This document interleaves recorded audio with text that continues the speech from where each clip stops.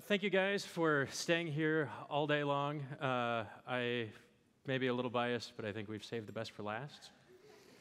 I'm going to start the guerrilla marketing right now.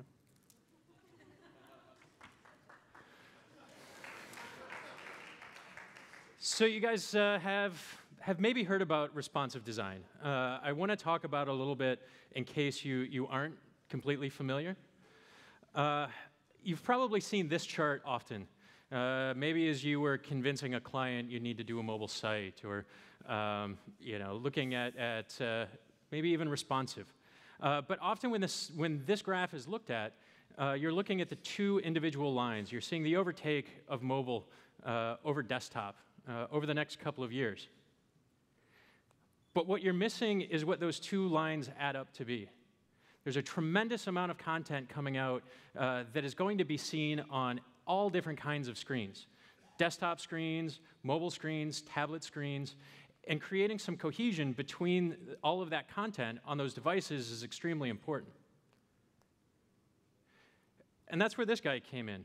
Ethan Marcotte. If you are not familiar with him, I would say he coined the phrase responsive design. I've had the pleasure to work with Ethan a little bit, and by all means, the nicest guy in software I've ever met. When he was working on the redesign for the Boston Globe, he wrote this article back in May of 2010. It was outlining the philosophy that they used in creating that site. He got an unbelievable amount of traction from this article. I believe it was posted on a list apart. It's a great outlet for information if you guys don't often check out that site. But so he took all of this information and he wrapped it up into a book called Responsive Design. It's like 75 pages. If you are at all interested in responsive design, that should be the place you start. So with all of these screens, all of this content, responsive design started to become that magic bullet of getting your content across every screen. And naturally, anytime you get a solution like this, people start to poke at it. So I want to really build on top of responsive design and think about it a bit more tactically. So his philosophy says responsive design begins with a fluid or flexible grid, flexible images or video, and then you use media queries inside of the browser. But I want to build on this towards responsible design. So responsible design, to me, is taking every person in the process of creating your final development, your design, your content. It's going to require a writer, a designer, and your developer. I saw that guy in the audience earlier today. But all of these different people need to think about the entire process. The writer, the content creator, needs to think about the implementation inside of the website. The designer needs to understand CSS, needs to understand the capabilities of the web. And the developer needs to know what's coming to him, what image formats are, how does he deal with text. Because we're ultimately going to the web. This is a different medium. If you were a designer 5 years ago, maybe even 2 years ago, you were thinking a lot about print. You were thinking a lot about publications. You were thinking about posters, flyers. But now, with getting information out onto the web, it has its own new set of rules. We've created applications to help you solve all of those problems. These are the industry best applications to creating print, photography, and screen design. But we wanted to start over and think about how can we create a design application to let you create for the web. And we went straight to HTML5 and CSS3. And that got us Reflow.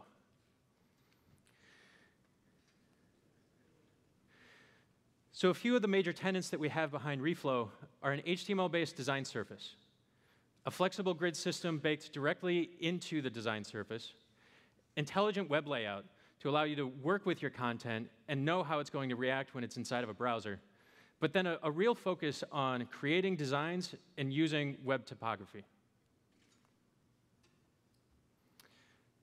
and there's reflow. So let's take a look. We've created this one-to-one design surface. Anything you draw inside of reflow is made to render inside of a browser.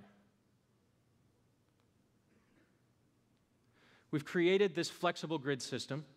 We allow you to customize the columns, your gutter width, whether you like to have your gutters inset or not, but then even let you get the grid out of your way, control the opacity of your grid. So let's see it in action. So we see reflow here, and we have our grid options. I can very easily control my slider and get any number of columns I want. Oh.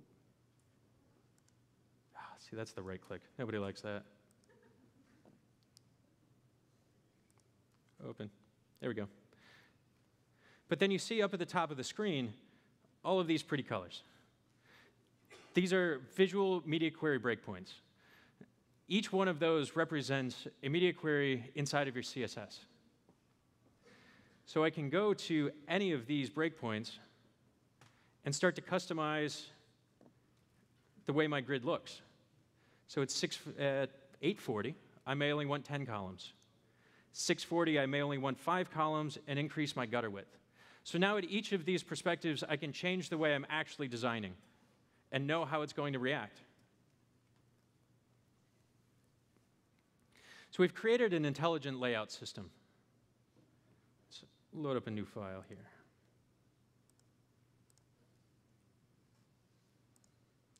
There we go. Cool. So what we're seeing here is essentially a bunch of divs. But all of these divs, we control. Hello. Here we go. We control using margin and padding. We don't have things like an absolute size, an absolute width. By default, boxes are percent-based. If we look at our box here, you can see he's defined as 87% of the width of the container. And as I click through, everything just scales. What's also unique about this is that I can freely resize, and where you may define individual breakpoints, during the design process, you discover a lot of things actually happen in between your breakpoints. You may need to adjust your breakpoints. You can grab any of these and resize them to anywhere you want, or easily add a new one.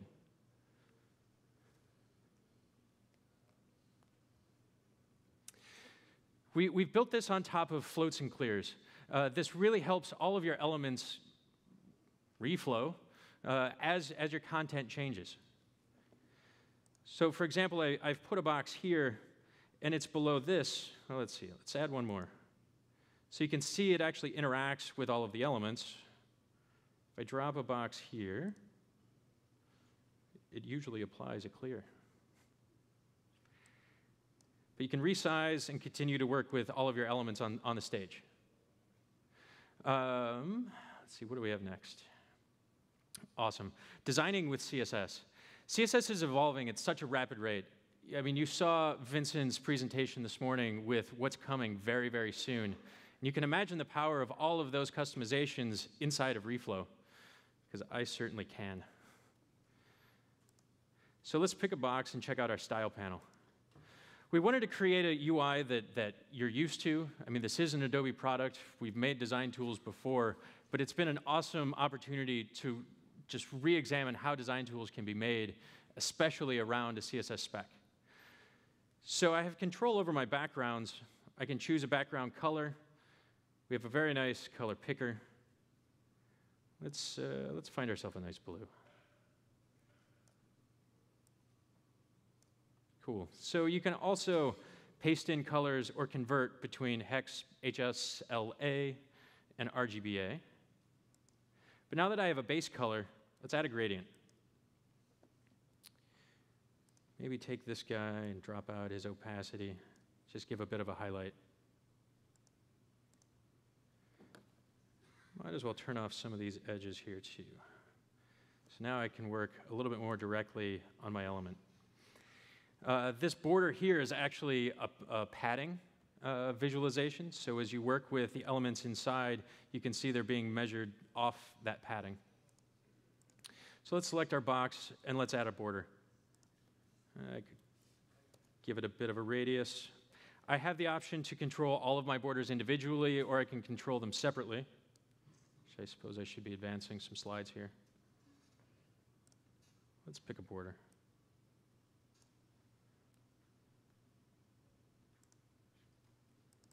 A little bit thicker.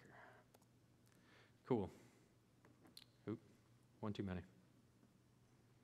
We have web fonts coming next. But let's give it a quick drop shadow. Control how you like things.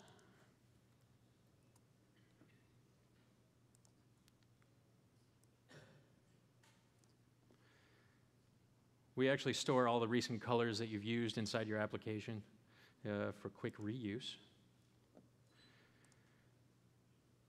You can also add a background image. So we'll pull up the browser here. Let's check out some of the style assets. Ooh, and it's empty. Never mind, we won't add an image, but you can. But even if I add another gradient, I'll be able to prove my point. Okay. So inside of these, visually, you'll want to see how your design reacts the best. So we can simply grab these elements and start to reorder them and have that immediate feedback.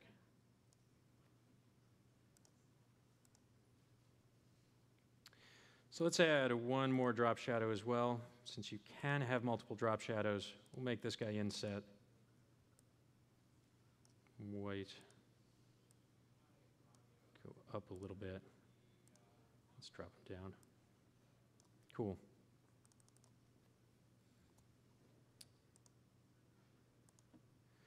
So you can start to see how it's really easy to create very complex designs using just CSS. Now, no design is complete without typography. So Jeff talked about this morning, Edge Web Fonts. This is the free and open source font collection we're now offering, and we've baked it directly inside of Reflow. So if I grab a piece of text, we'll add it to this box. We have our font styling panel. You know, here you see basic browser fonts,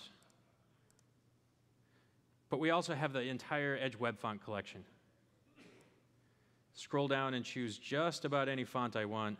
Let's grab a headline font. This Source Sans is pretty cool. So it adds it to my project. Here it is. And it updates. By default, we size all of our text by M's. So let's maybe make this guy 2 M's. Change the text a little bit. There we go. We can style it. We can center it.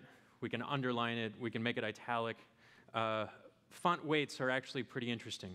So we can read the metadata from your font and provide a nice little slider so you can see exactly the weight that you want to design with.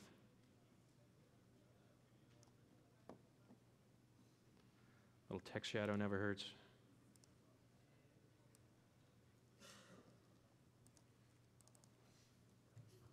There we go. Cool, so you can start to do a lot of design with web fonts.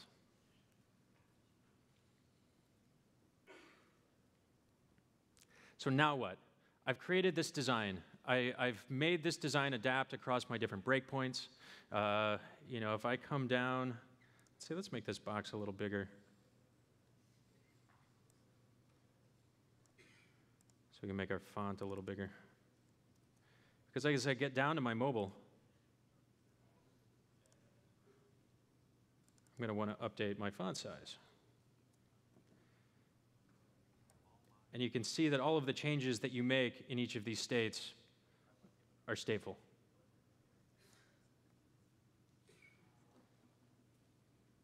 We have this nice little button down here that starts to expose the code.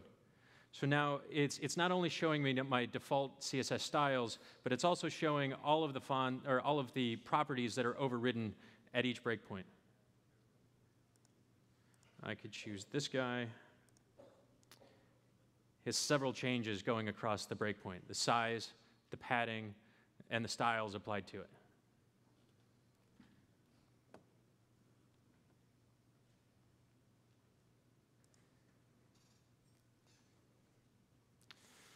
So while this looks awesome, we have a long way to go. We've been working around the clock for several months to get us to this point, but there's several things that need to come in before we're actually able to release.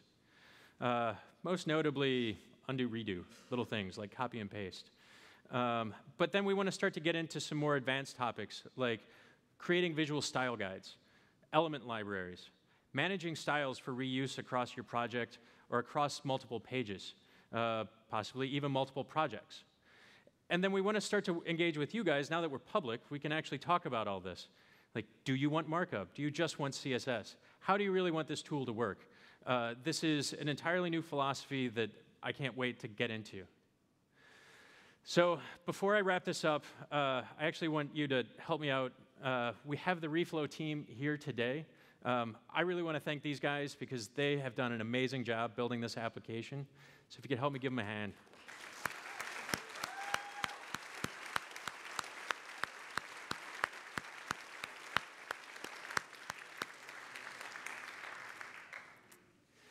Cool. So if you want to know a little bit more, we're up on html.adobe.com. Follow us on Twitter at Reflow, and we will be talking to you guys a lot. Thanks.